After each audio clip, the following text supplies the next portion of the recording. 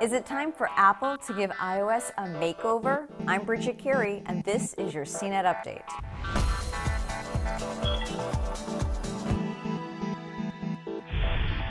There's been much buzz about how the next iPhone will have a completely new look for the design of the operating system and the icons. The word is that Apple doesn't want applications to mimic the look of real-life items. For example, the Notes app. It looks like a yellow legal notepad with ripped pages, and the blog 9to5Mac is reporting that the new iPhone interface will be simpler and flatter without so many textures, and the apps will lose their shiny look. It's expected that Apple will show off this new look with iOS 7 on June 10th at its developers conference, so we'll have to wait and see. And if you're in the market for a smartphone, now's a good time to shop. Best Buy is taking $50 off iPhones and the Samsung Galaxy S3 starting May 26th, and a few other Android phones are also going on sale.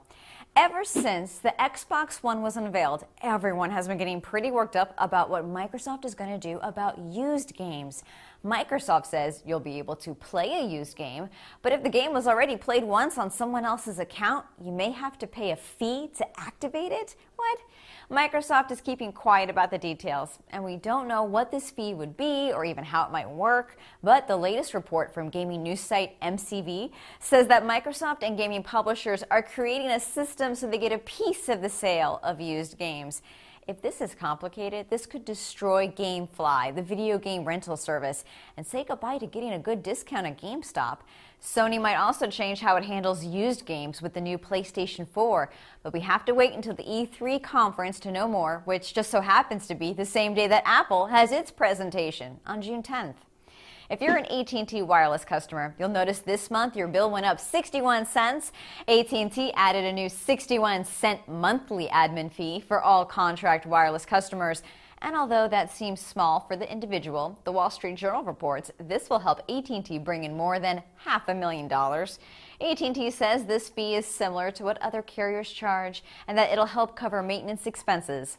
Dig announced that its RSS reader will be called, get this, Dig Reader, and it'll be incorporated into the current Dig app. When Google Reader announced it will shut down July 1st, Dig said it was going to step up and create a replacement service for people to pull in the feeds to their favorite sites.